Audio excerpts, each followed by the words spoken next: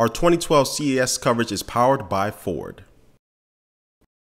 Hey, what's up guys, so you know it's best here taking a look at the Verizon Jetpack MiFi 4620l. I was able to get my hands on this here at CES. This is a portable hotspot. It's going to be coming from Verizon at some point this year.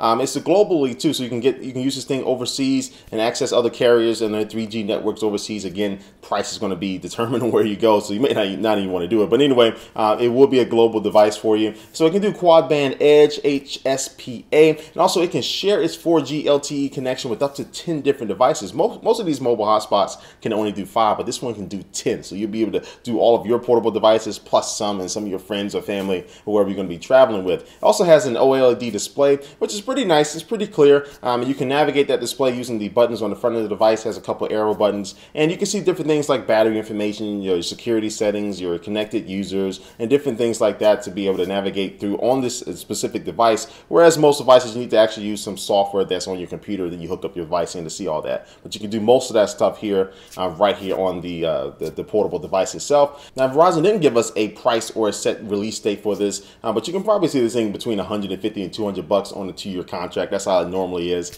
and I would think we'll probably see this by the summertime, probably a couple months before in the springtime. We'll probably see this device coming out again. This is just a soldier knows best guess. Anyway, guys, thanks for watching this video, and I will get you more CES coverage coming soon, and I will catch you later. Peace. Now, sponsor.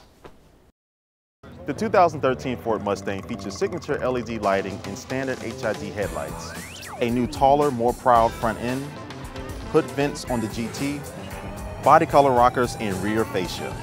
Thanks to Ford for powering our CES coverage.